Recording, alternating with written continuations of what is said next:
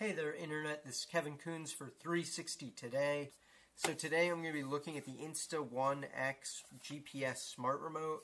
This is a really important product for people who want to use GPS data in their 360s and want to connect Insta360 onex to Matterport to show teleportation, real estate style VR tourist videos, or tourist photos if you will, tourist maps.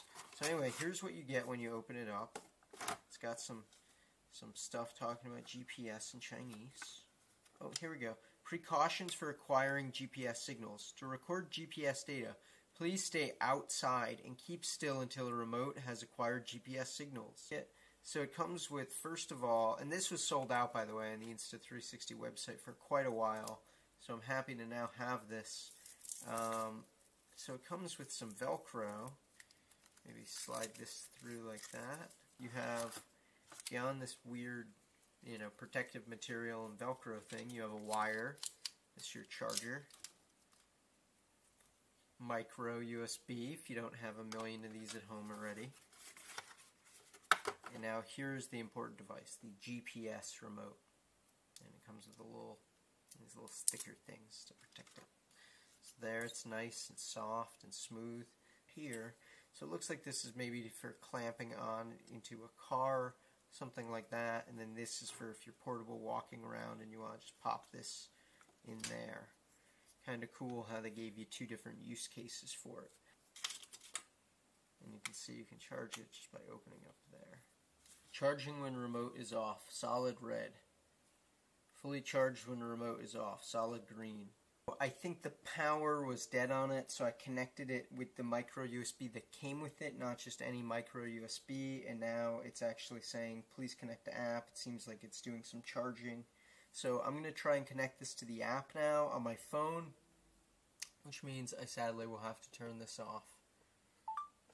Today's video is now not just an unboxing video, it's a tutorial video. But I think we need to go through the app first because it's going to use the GPS from my iPhone. That's at least in theory how I think this works. So I'm going to hit stop on here and I'm going to figure out how to do this because I think it needs to not be recording for me to pair. So I'm pretty amazed I just hit record with the remote.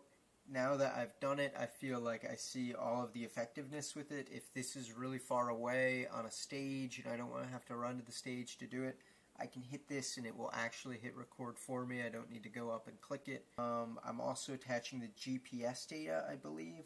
Oh, it says don't put your hand or any other objects on top of the remote. This may cause interference. Uh-oh.